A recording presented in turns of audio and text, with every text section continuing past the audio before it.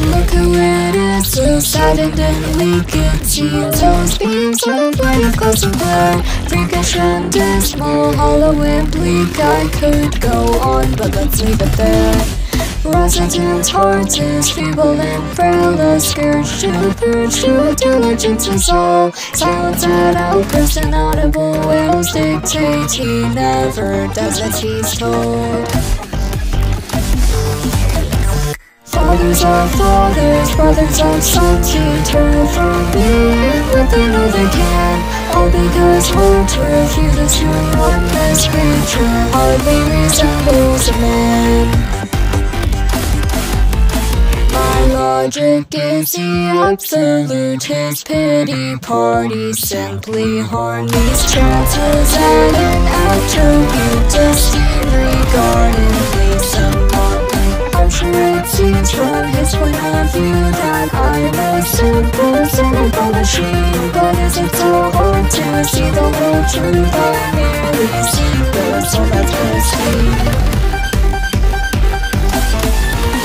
I can't claim that I enjoy this covering for a tortured boy that's slowly tired of all his toys. His wiles and woes break like white noise. I know that it's hard to see my right behind the entropy, but if he just wants to know me, he'd say we need to live life logically.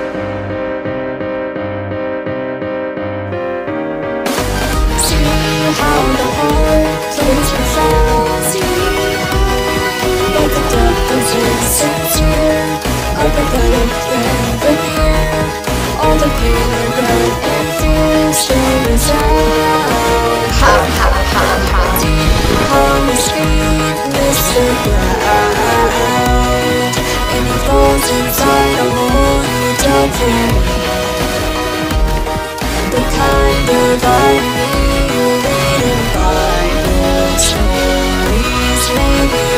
existence might be by design, a simple fact that you'll refuse to see.